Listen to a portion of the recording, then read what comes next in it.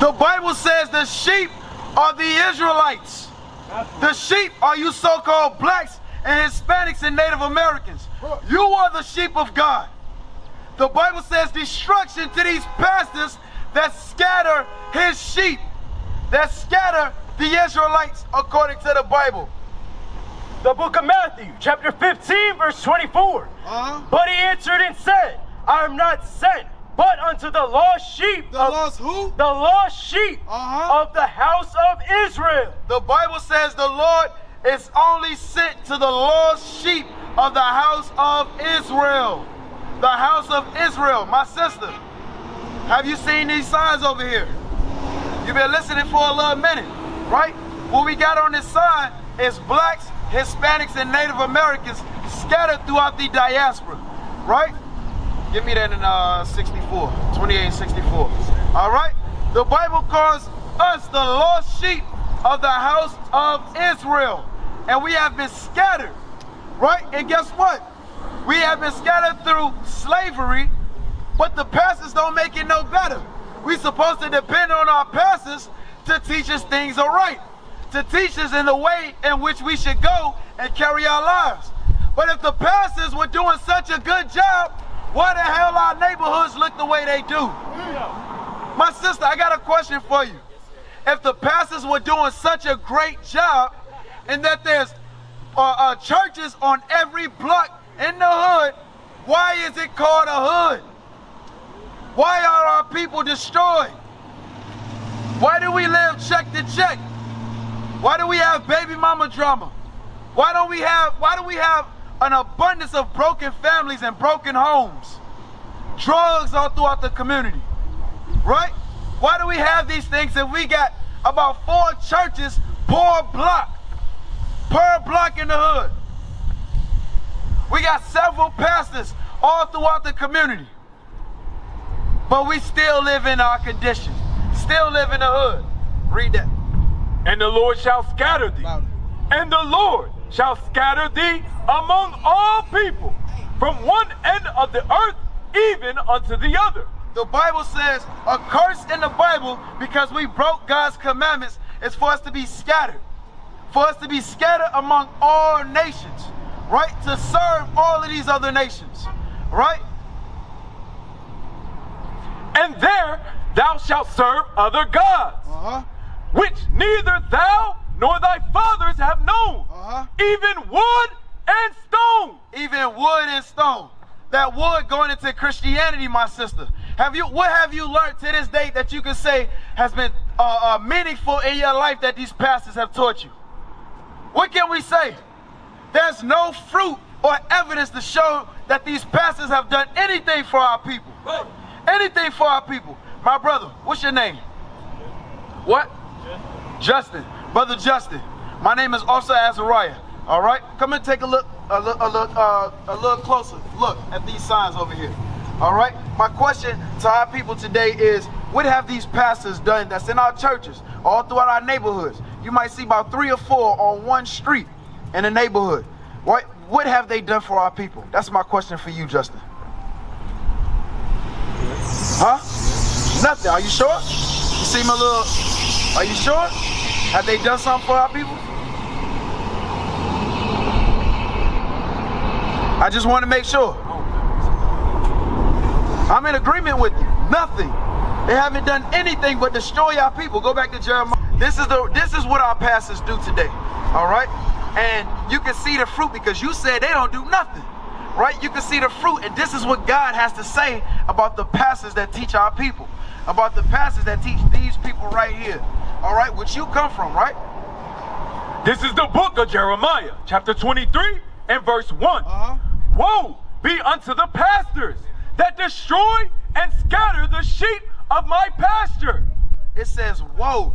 In the Bible, the word woe means destruction, right? To destroy, right? God says woe to the pastors, destruction to the pastors that scatter his people. Who are God's people? What happened to us in slavery? Us. Why do you say that? How can you prove it? We went to slavery. We finna prove it to you. We didn't keep the laws done. So he created us and we make it. Right, because he created us in his making, right? Right? But more specifically, right, blacks, Hispanics, and Native Americans, we suffer through what is something called the curses in the Bible. In Deuteronomy chapter 28, you can look around in our neighborhood and you can read Deuteronomy 28 and they match up word for word. The evidence is all in our neighborhoods, right? All right, this is my sister. You take a look at this sign yet? Do you know who you are according to the Bible? Just before you leave, I want you to understand who you are, all right? Come over here and look at this sign, my sister. Huh? You're an African queen. You're an African queen.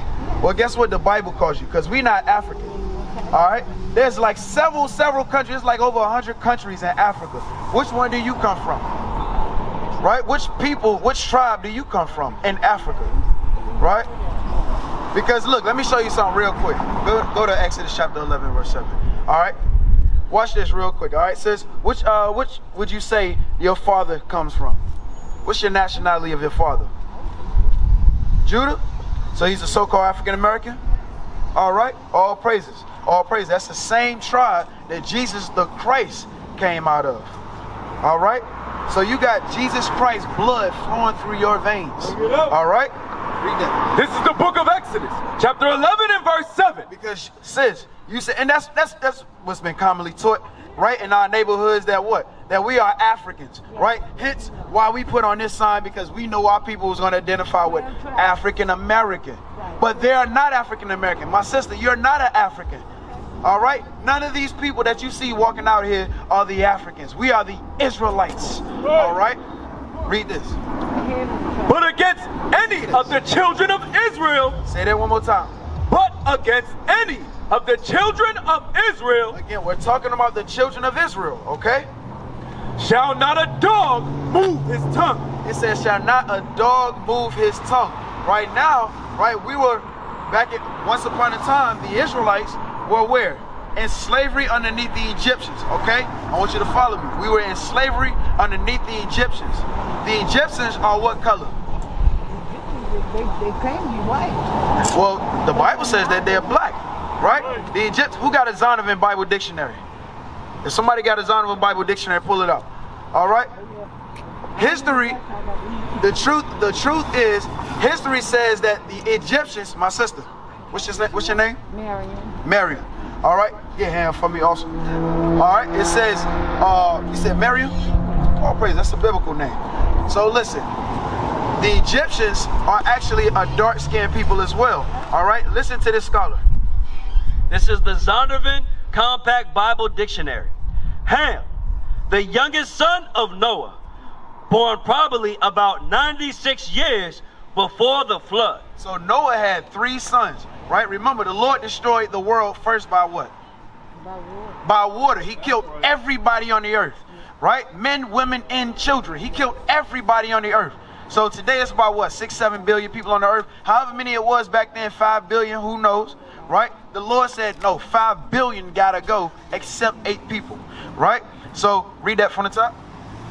The youngest son of Noah. So Noah had 3 sons. Now we're talking about the youngest son of Noah, right? One of the people that survived the flood. Read. Born probably about 96 years before the flood. And one of 8 persons to live through the flood. So only 8 people survived the entire earth when the Lord destroyed it because of the level of evil on the earth. Yes, God kills, my sister. All right? He became the progenitor of the dark races.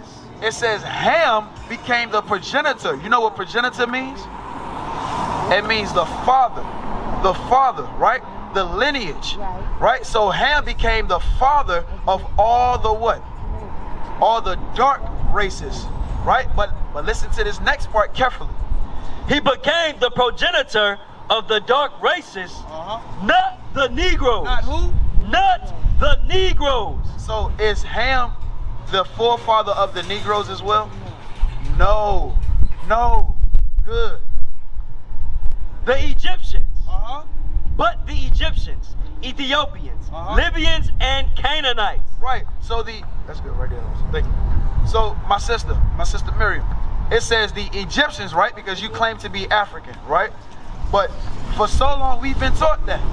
I'm telling you right now, we're not the Africans. What is a nation?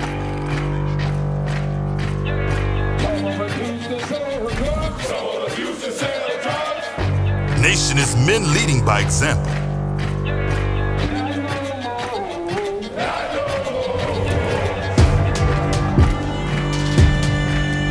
Nation is family.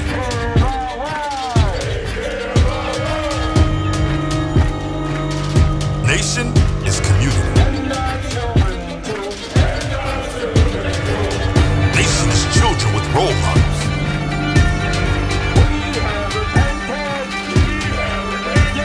Nation is unity.